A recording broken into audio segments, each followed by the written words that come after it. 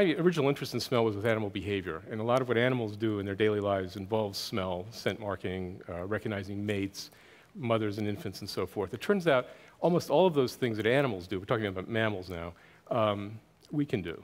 So mothers recognize the scent of their babies' clothes versus other babies. Babies can recognize their mother, a nursing mother's breast pad from other mothers. Men and women attract each other. We can tell by body smell if somebody's sexually mature. We can tell from women if they're cycling. Apparently we can tell from smell if strippers are ovulating. Right.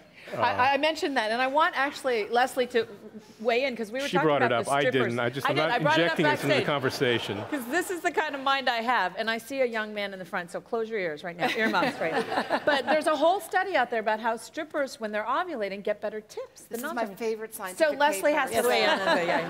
So the setting is New Mexico, and it was a carefully controlled study where strippers would log on to a website, report their tips, and also report where they were in their menstrual cycle. Okay. And they enrolled women who were taking oral contraceptives and therefore were sort of flatlined for hormones, and women who are naturally ovulating. And the results are really stunning. So women who are on the pill and don't ovulate have a very even tip trend.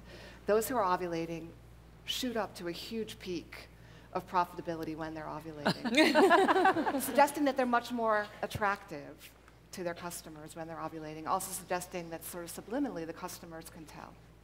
Or perhaps they project more sexuality themselves when they're ovulating in attempt. We've been thinking about how to reproduce this, but it gets into sort of ethical issues. How do you enroll?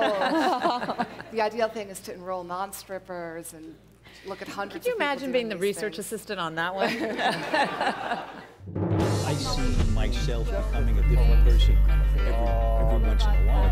And certainly, you know, when I look back on who I was in my 20s, I think of being a different person. So let me ask you this, and I could ask you, close it to